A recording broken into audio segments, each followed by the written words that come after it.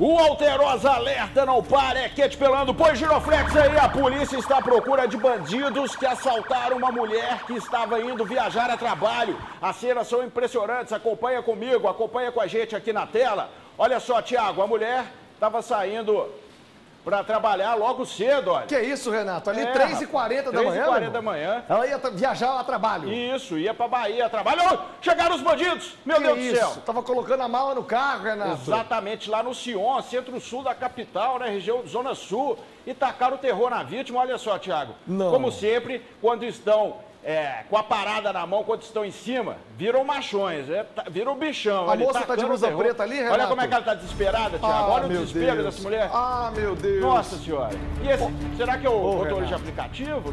Que sentimento de impotência, Nossa Renato. senhora, olha só. Que sentimento de impotência. Provavelmente é o motorista mesmo, Renato. Ele para pra... Olha lá.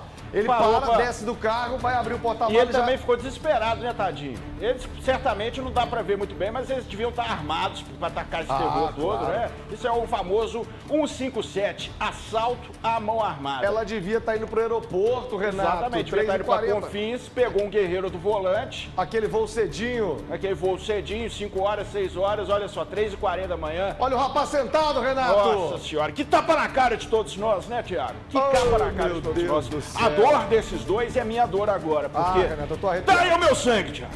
Renato. O tal do ladrão tá aí o meu sangue. 3h40 da manhã, os outros acordando pra trabalhar, os caras, provavelmente na noia aí, meteram fita de madrugada. A moça indo viajar para trabalhar. O rapaz trabalhando para levar o sustento para casa. Ô, Renato, mas isso me dá um ódio, rapaz. Não, tá aí o sangue. Isso me dá um ódio, rapaz.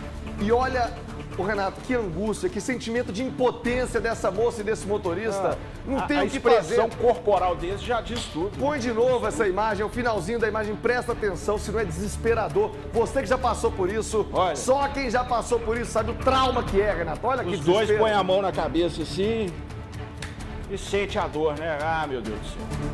Agora, Renato, fala pra esses vagabundos. Fala pra esses vagabundos, Renato. Apareceu no alerta, hein, Renato? Apareceu no alerta, Renatão. É cana na certa.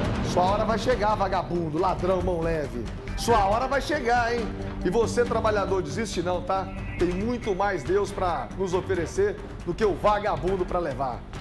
Fé em Deus, meu irmão, fé em Deus. Você, trabalhadora, tá indo fazer a sua viagem, seu trabalho, vai dar tudo certo.